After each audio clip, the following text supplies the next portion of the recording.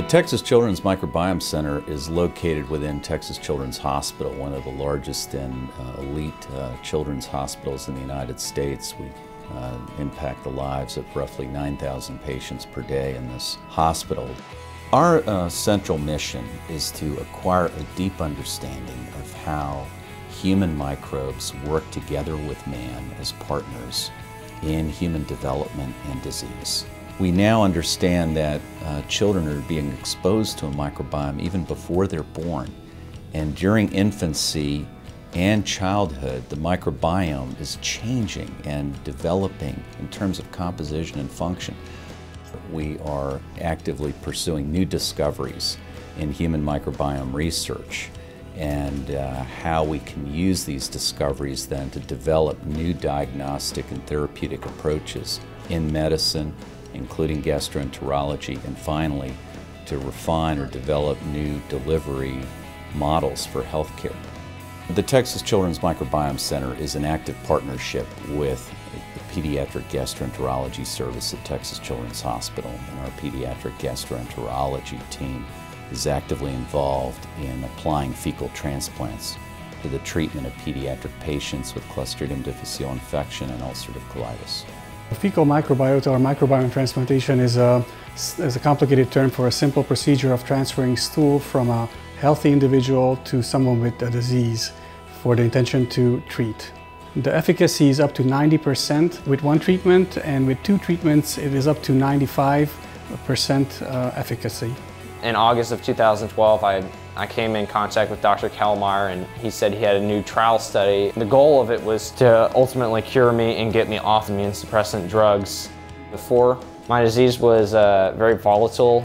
I experienced a lot of blood, and it was very painful at that point. But then after going through the trial study, I have almost no blood. It did get me off the medications. It's helped improve my life. It's changed the pattern of the disease. It definitely is a much better alternative than the other drugs that I was on.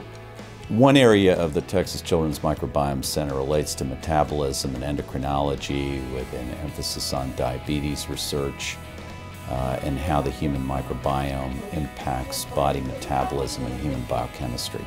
There's a lot of data with regards to the relationship between the gut microbiome and obesity, metabolic syndrome, and diabetes. And there's also been therapeutic strategies designed to actually affect the gut-host relationship. And so what we think is that the biomarkers that we are able to define in terms of therapeutic strategies will be very important in terms of obesity and diabetes. We are actively engaged in trying to understand the changes in the different chemical compounds and metabolites that are produced by the microbiome.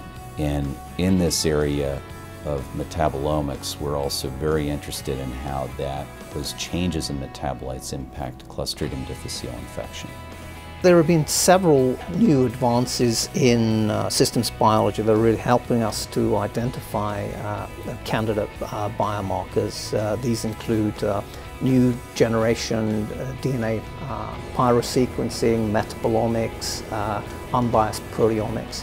And by combining these all into microbial ecosystem networks, this has really allowed us to view these complex data sets in a way that allows us to pull out and tease out potential biomarkers that stand out.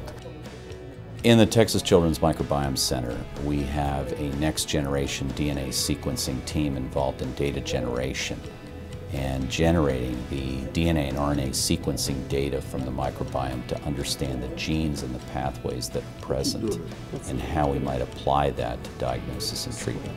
The next generation sequencing has really allowed us to look at every single bacteria that's present in a given sample type, like sputum or stool. And in that, it's allowed us to move beyond what can be cultured in the laboratory and really give us a bigger overall picture of what shifts are happening, allowing us not only to identify disease that's happening right now, but also allowing us predictive criteria for disease that may be developing. Bioinformatics is a major endeavor within the Texas Children's Microbiome Center, bringing together DNA sequencing data, the metagenomics, along with the metabolomics and proteomics, the multiomics data analysis is a major function and effort within the center. Using DNA sequence information, we can link microbial community structure to patient variables, either disease, illness, health, or other factors, and gain more information about what's going on in our patients. Really driving towards a future in which we know that by paying attention to our microbes living within and on our bodies, that we can hopefully, by paying attention to them, think about ways in which we may be able to prevent disease. Additionally, we can step in and try to treat disease in entirely new ways. And our efforts ultimately will be about making the microbiome a better partner in those patients with different GI and other metabolic diseases.